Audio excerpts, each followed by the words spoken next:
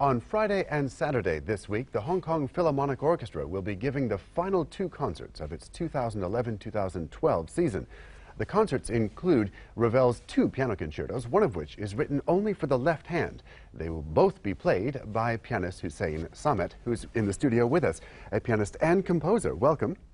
Well, hi, nice to meet you. Yes, the idea of a pianist and a composer is one that was much more common, say, prior to 100 years ago. I think that nowadays people tend to specialize in one area or the other. You seem to be the exception. How do you balance those two?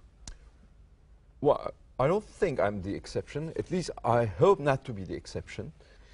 For example, when, let's say, I'm going to practice this afternoon, tomorrow, both Ravel concertos, and I shall try to find out, you know, the best I can from his music. And he is such a genius, such a composer, my God. And I shall try to do simply my best. I hope I can do something correct at least. You never know, you never know. We are all human beings, but as a composer, I have to dive into myself. And, you know, for example, when in a normal day, I practice my piano during afternoons, and then when I compose, it's always at night, because I need silence around me. So I can start being with myself again, and start thinking and listening my personal sounds again. So you need to be with yourself somehow. With the Hong Kong Philharmonic, you'll be playing both of the Ravel concertos, one for two hands, and yes. Interestingly, you have obviously two hands, but you'll just be using one hand for the left-hand concerto. Yes. Is that unusual? Does it At feel? least I try.